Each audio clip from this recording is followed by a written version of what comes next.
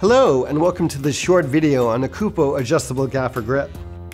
The adjustable gaffer grip is a quick mounting spring clamp that has jaws that can accommodate round or flat objects from 1 to 2.5 inches in diameter.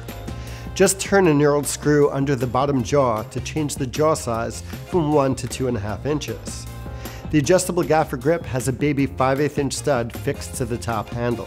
It also has a removable, reversible baby stud with a 1/4 male thread on one side and a 3/16 male thread on the other, located in the top jaw. Once the stud is removed, you are left with a baby receiver in the top jaw. The jaw is covered with rubber teeth to protect the surface you're clamping to. Let's mount a GoPro to this tabletop using the adjustable gaffer grip. First, we'll loosen the lock knob on the top jaw and remove the reversible stud. Now we'll screw the 1/4 male thread into the GoPro. Drop the stud into the baby receiver on the top jaw and tighten the set screw until snug.